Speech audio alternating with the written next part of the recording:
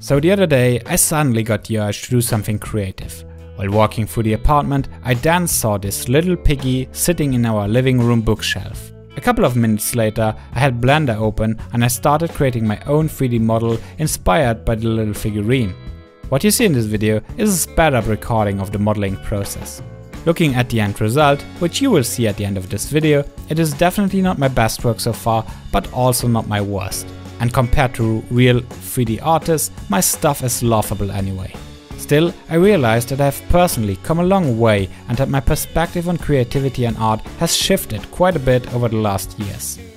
Because for the longest time, I considered myself having no observable art skills, even though I always try to be creative in everything I do, especially in my software engineering profession.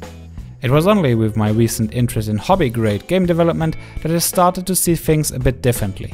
Because to my surprise, traditional coding and software engineering is only a small part in this field, which is dominated by being creative and artistic. Long story short, over time I learned about different game development skills, including low-poly 3D modeling, which has taught me a couple of things. Firstly, to appreciate the art of others and the process behind, especially if it does not look like much at first glance.